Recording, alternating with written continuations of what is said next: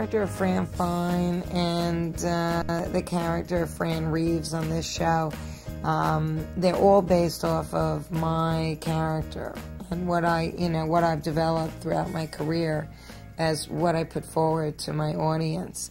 When I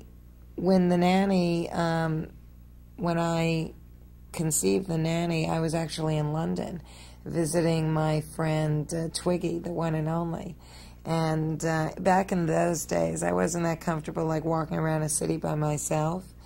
And so Twigs was working with her husband, and so I went with her daughter. I was like dragging her like 11-year-old daughter everywhere, and she was this proper little kind of English schoolgirl.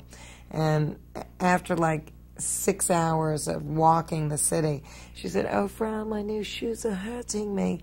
And I said, "Well, sweetie, step on the backs of them." And she said, "Oh, won't that break them?" And I said, "Break them in."